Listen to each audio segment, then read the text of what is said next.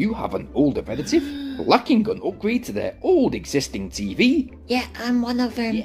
Well, this W2 Android TV box might be up your street. So if you have indeed got an older relative, you can upgrade them to a smart system, enabling them to keep up with the latest films on Netflix, to enable them to watch those YouTube how-to guides, yes, gardening and stuff like that. As well as that, they might be able to watch some, snidey-free movies too, and web surf and shop on the internet using the built-in web browser.